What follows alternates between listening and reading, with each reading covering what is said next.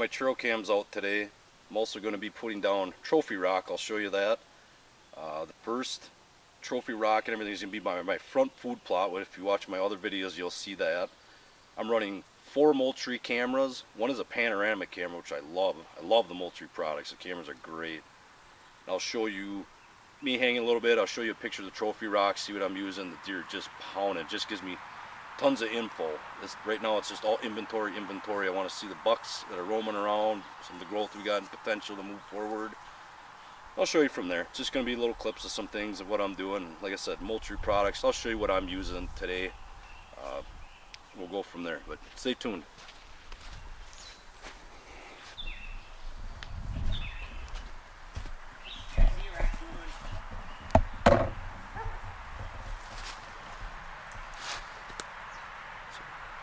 These are 2 of the Moultrie cameras I'm running. Also, these are 2 more. One's a little older. One is the panoramic one, which I really love. That thing works great for panning in around the food plots and different things that I got going on. And here I am running trophy rock, which is all natural mineral lick. The deer really love to use this, and I've actually noticed the bucks more or less really love to come in and lick these and pound these, and once it even seeps into the ground, they'll actually turn the soil up for it. So I'll show you a little bit my application and everything, but that's what I got going on, and hopefully this will get us inventory moving forward throughout the year.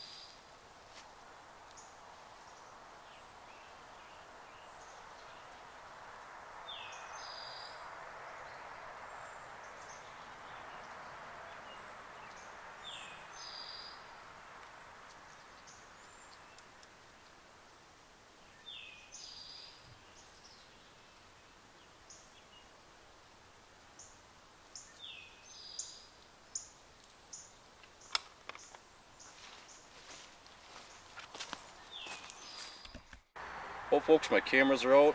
I'm running 4 cameras. I'm going to check them in probably a week and a half. I'm probably going to let them go 2 weeks, and I just got them out. This is July 3rd.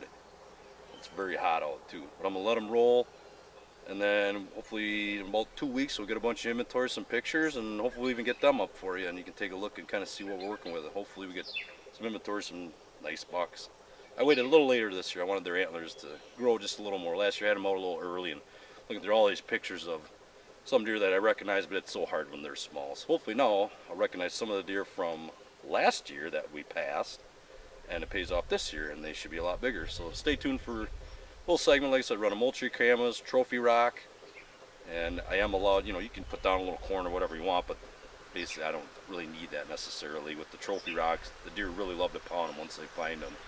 So stay tuned, little segment on cameras of what I got. I got 3 rolling, and hopefully get a bunch of pictures in 2 weeks. Catch you then.